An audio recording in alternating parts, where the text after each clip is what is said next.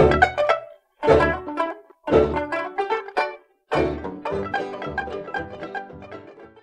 friends, this is the Mrs. Wolfie from our Half Acre Homestead. Sorry about the sound of the fan. There's nothing I can do about that. It turns on when my bathroom light turns on. I'm in a Mythbuster mood today. Every once in a while, or a lot, you get all these kind of weird recipes on Facebook and on the internet for stain removers. And now I tried the baking soda peroxide on my cookie sheets. Didn't work. Well, it did, but I would have had to scrub just as much as if I'd used oven cleaner. So busted as far as I'm concerned. But I'm going to try stain remover for my clothes, because I have some favorite clothes that have some oil stains and grease stains on them and stuff. And I also have an old rag that has tea stains on it. And we're going to see if this recipe works. Alright, this is what we're going to do. Alright, first off, here's the recipe. So let's get started on that. We'll start with the dry stuff first. 2 tablespoons of baking soda. 1 tablespoon of Dawn dish liquid. Let's mix this in just a little bit so that our baking soda doesn't erupt or anything. I don't know what it's going to do. So there's our baking soda and our Dawn dish liquid. And 3 to 4 tablespoons of peroxide. Now apparently, when you use this, you will never buy those oxygen powders again. So let's see, let's get this all mixed up. Now you're supposed to rub this into the stains with a brush. Alright, let's start with my favorite Cabela's t-shirt. There's a grease stain, and these all just came out of the dryer. So let's get some of this and just scrub it in with a toothbrush. There's a couple more spots.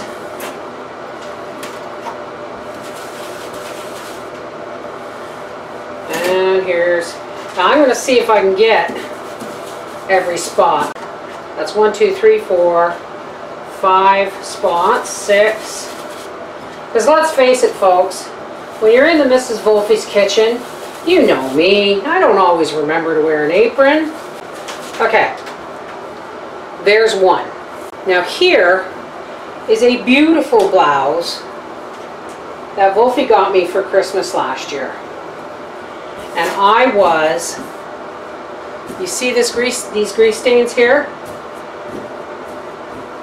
There's 1, 2, 3, 4 of them, 5, 6. I don't know what I was doing, but I made a mess. So again, let's just take the toothbrush and scrub this in. Now this is supposed to work on seriously set in stains. And if you haven't seen me wear this blouse, it's because there are some seriously set in grease spots. Okay, here's a couple more right here. Okay, I'm hoping I got all those little grease spots. Now, let's get out the big guns. This is my washboard.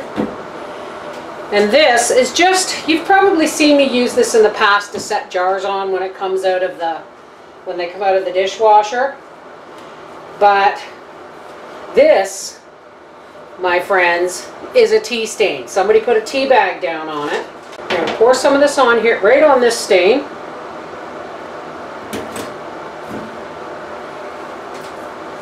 And then I'm just going to give it a rub, because it says to scrub it in, but I'm going to give it a rub on the washboard. And trust me, folks, these are all seriously set in stains. This is blood.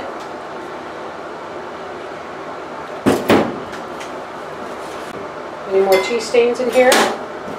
This is just a big yellow spot, probably tea. I'm running out of the stuff, guys. So, don't ever let anyone tell you that scrub boards have gone out of style. I'm just going to throw these in the washing machine with my little bag of soap nuts.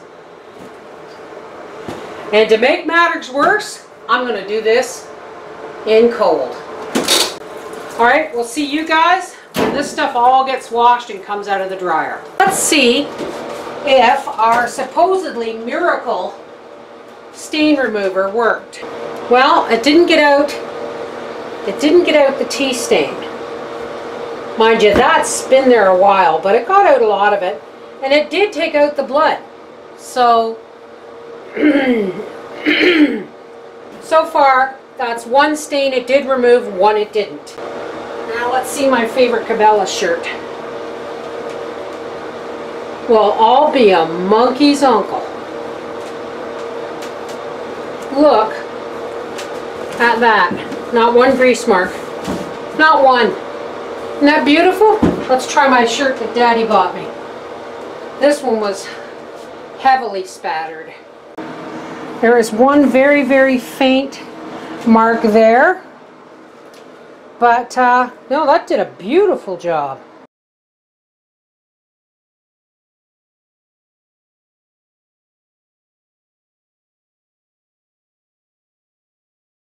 This is the Mrs. Wolfie from our half-acre homestead saying Dawn dish soap, baking soda, and peroxide.